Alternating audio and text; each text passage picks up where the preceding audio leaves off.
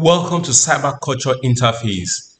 Today, one of the biggest challenges almost every cybersecurity beginner has is choosing which area of specialization to go for, because there are so many areas in cybersecurity that you can start up with, and making a choice can be very tough at times. Today on Cyber Culture Interface, we're going to be dealing with 9 old cybersecurity specialization, or 9 common specialization, and how to choose them. We are going to be looking at the natural abilities, and personalities that you may see in yourself that will help you or guide you in making a choice. The first area of specialization we're going to be looking at is incident response and forensics. Before I go ahead with that, if you are just joining this channel, you are this is the first time you are coming across our channel, please like this video, share it with a friend, subscribe to this channel. This will help us grow and come up with better content and with more things that can help people to kickstart their cybersecurity journey and help others to come on board too. My name is Olalekan Ilori, and I've been around cybersecurity for about 4 years now, and I've also helped a few of my friends to kickstart their journey in cybersecurity. Let's go back to it. The incident response. Incident response. For incident response responders are the guys that manage and mitigate cybersecurity, incidents. They limit damage and ensure that there's a swift recovery back. And for you to be that, if you have you are detail oriented, you're an analytical thinker, you are methodical. When you're methodical, you are someone that knows how to follow procedure very well, and you are detail oriented because it requires detail to be able to spot what has happened, and also to be able to limit damage.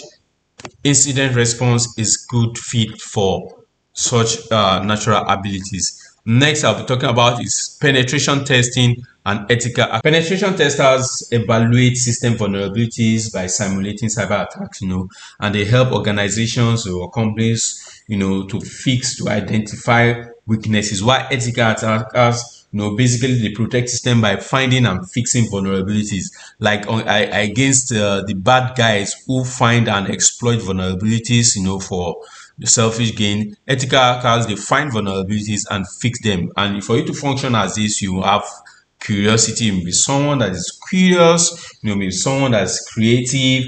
It takes creativity to evade, defenses. You must be a problem solver. You must be someone that really want to see how problems or have a determination to overcome security measures.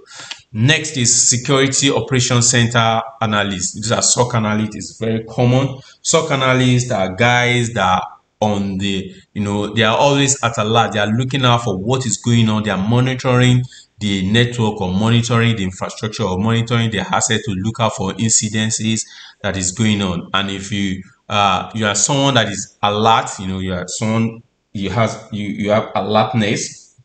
You are someone that is a team player because it requires working, collaborating with other guys on the team. You have good stress tolerance because you are always on the edge.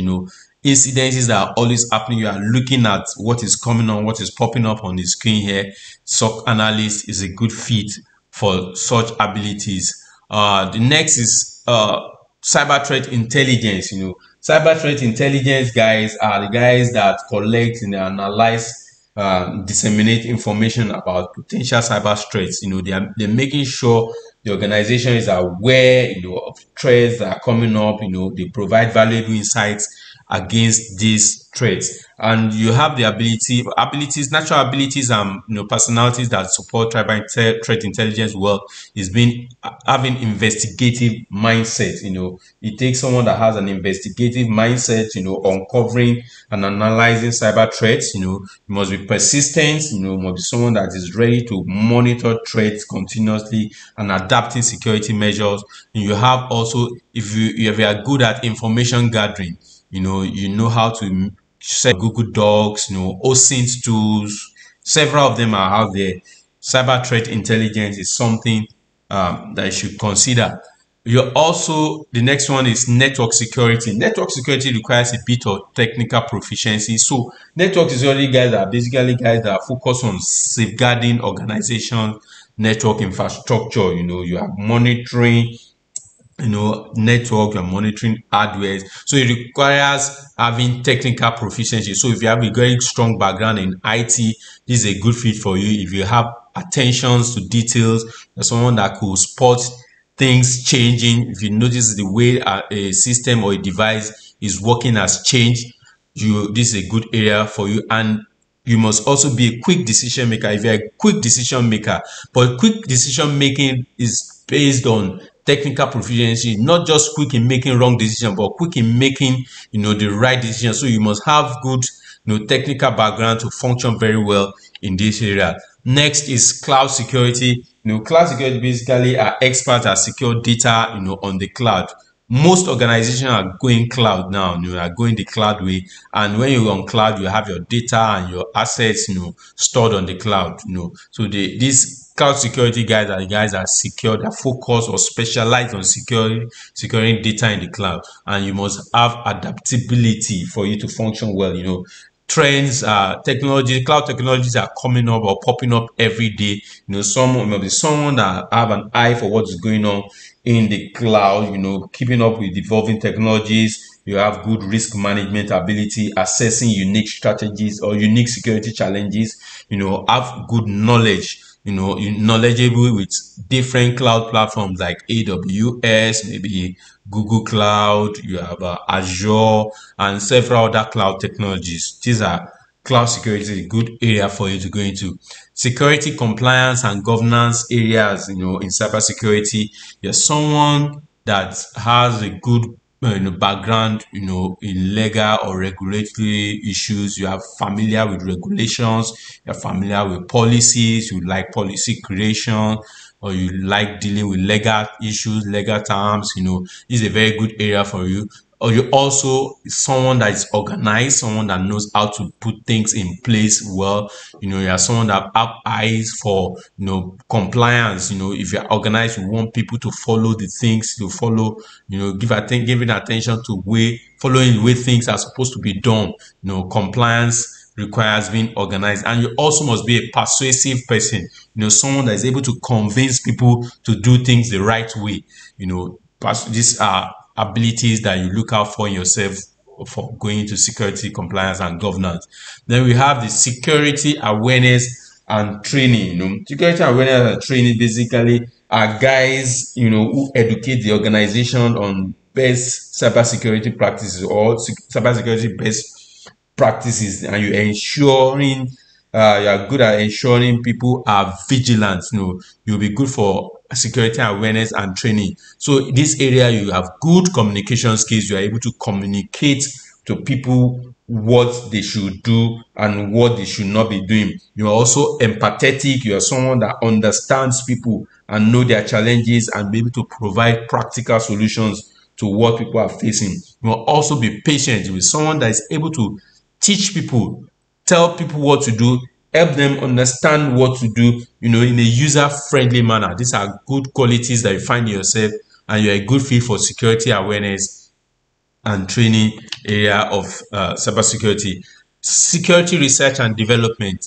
This requires you to be innovative. So these are guys that are engaging in research, and developing or creating innovative security solutions and technologies. You are advancing the cybersecurity landscape. So, and for you to be this, you have to be innovative. So if you're an innovative person, you're an analytical thinker, you are someone with strong coding skills, because it takes being innovative to develop new tools and techniques. You're an analytical thinker. You can spot the way things are going and predict trends. You can judge trends. You can predict that things will go in this direction, based on your research and your ability to spot things. Analytical thinker also analyze people, analyze the industry. These are very good abilities for security research and development. And your strong coding skills, you must be able to understand codes, you must be able to come up with codes.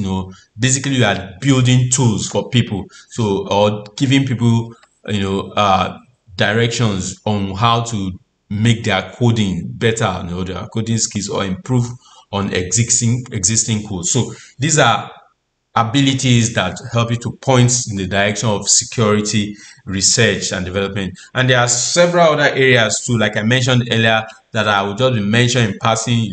Areas like IoT security, Internet of Things. You are good, you love gadgets. These are areas, things that you can, this is an area of you can specialize in. Malware analysis, these are more technical area. You're able to analyze software, that malicious softwares. Cryptography is an area you can go into.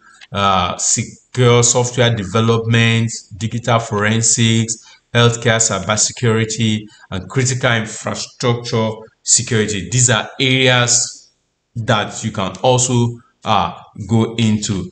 So these are the 9 areas that I'll be talking about today.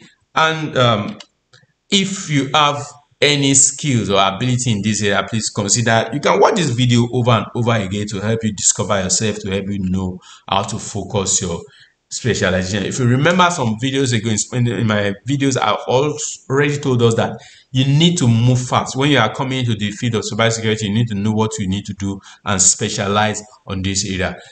If this video has helped you in any way, please like the video and share with someone that you know, and also subscribe. Let's grow this channel so that we can help more people to get better. We are going to be doing more technical things in our next, in our subsequent videos. So please like, share, and subscribe. Like this video, share it with your friends, and subscribe. Let's grow this channel big. Thank you for joining Cyber Culture Interface today, and see you in my next videos.